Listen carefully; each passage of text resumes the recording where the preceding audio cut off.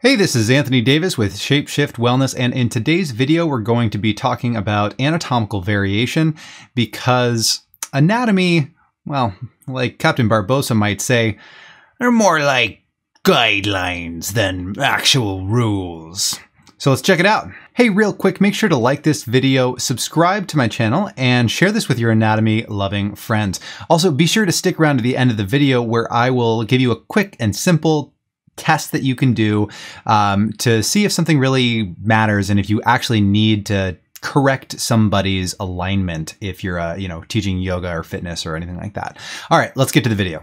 Anatomy really is just guidelines. We learn it in a textbook, and we've even learned specific angles that specific bones have, like the angle between the shaft of the femur and the neck of the femur, and the angle that it plugs into the hip joint, or all these different angles that we learn, the Q angle, that's an average, and most people are going to have somewhat similar morphology. Morphology just means the shapes of the bones, essentially. So however, it's important to leave room for nuance, because the fact is that even though a lot of people are going to have very similar shaped bones, the fact is that there are a lot of people that don't, and they have very, very different shaped bones, which means if you are a yoga teacher or personal trainer or strength and conditioning coach or whatever, if you're a movement teacher and you're teaching based on the anatomy and you're saying, well, your feet have to point this direction, your knees have to be stacked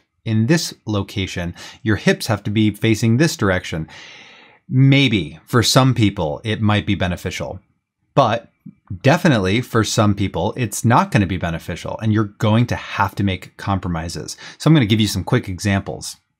First, variations in the acromial shape. So the acromion process is the little bone here on your shoulder, and it's the part of your scapula.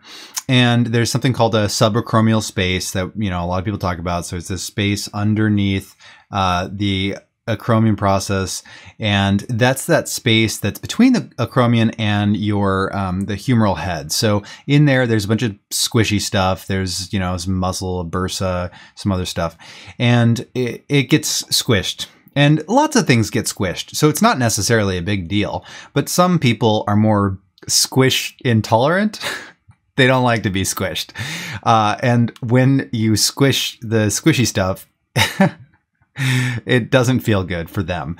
So it's maybe important to realize that some people's bones are just shaped differently. And so maybe activities that are really going to compress that area are going to be less helpful for that kind of person.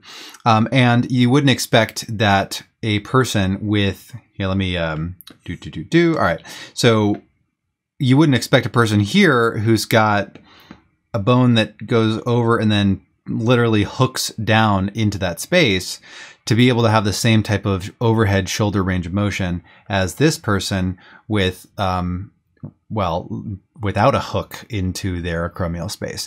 So you wouldn't expect them to move the same, and so you wouldn't correct their alignment in the same fashion either if you were teaching movement. This is a common variation.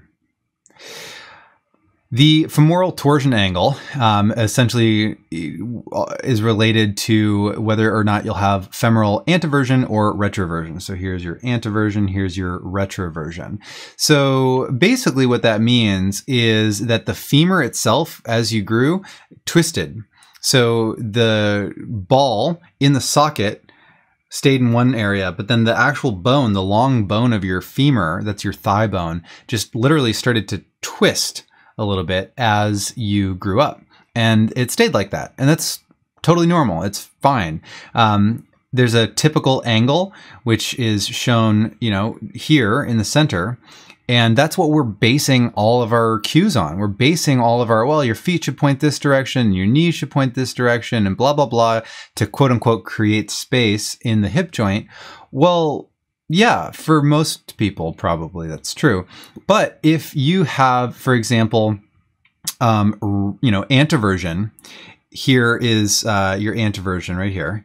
And what that means is that if your toes remain pointing straight forward, then what's going to happen is that compared to the typical angle of the femur here, then your femur is going to be facing more forward. Fine. What if it's retroverted? Well, in retroversion, if the feet pointing straight forward, then the femoral head is pointing more backwards than your typical person, which also means that for that person, that relative to their foot position, that if their knees are going closer together, then there might be less space here in the inside of their hip. So they might find like a Utkatasana, for example, a chair pose in yoga, with a classical chair pose where your knees are touching. They might find that kind of uncomfortable, right? And if the compromise here is that if you have somebody who, like, if we say, okay, I want, the first example here is if I want the foot to stay facing the same direction, then your hip joint is doing different things. And you might not want that for that person. You might not want their hip to be doing certain things. So in that case, you have to compromise the foot position and say like, all right, I don't care about the foot position. And so then here below is if we say, okay, foot position can do whatever we want. All I care about is the hip position. So here you've said, all right, I just want the hip to face the same exact direction. That's all I care about. But that means that now, like the person on the right here who has a retroversion of the femur, now because their hip is quote unquote in alignment, or it's in like a neutral position, then their toes are going to point really far out, and that's going to look silly to you. You're going to look at that person and be like, why are your toes pointing out? And you're going to try and correct them, and you're going to try to bring the toes in, because that's what we like to do. But now their hip joint is pointing more backwards. It might not even matter, honestly. It might not even matter for that person, but you might, the point is if you're trying to think biomechanically, then I'm just trying to let you know what's actually happening biomechanically. For some people, if you correct their foot position, because, oh no, their foot is turning out, well, you correct their foot position, and then now you've created, you know, a new hip position that you might not like because it's not neutral. The same here is you might see somebody's pigeon-toed. So their foot is pointing inwards. Their toes are pointing inwards. And you're like, let those toes point a little bit out. Well, now you're taking the femoral head and saying, well, now this thing is going to point more forward.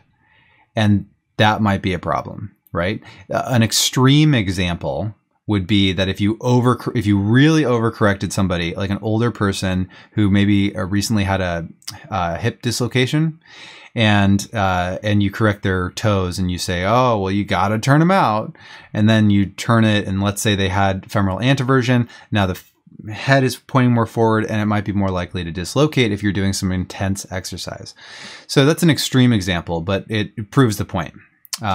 Most of the time, little corrections like this aren't really going to make a big difference, but I want you to see that the bones are literally shaped different. And another example is nerves. And so here's your sciatic nerve and your piriformis. So that muscle right there is the piriformis, and the yellow thing is the nerve. And, you know, most people, the sciatic nerve comes out and it's not touching, well, it's not entrapped basically by the piriformis muscle. It comes out in between a few muscles, but it has plenty of room to slide and glide and move and all that stuff in between the muscles. However, some people, their sciatic nerve literally comes out in between. It like punctures the piriformis muscle. That sucks, because that means every single time you contract that muscle, it's squeezing your sciatic nerve.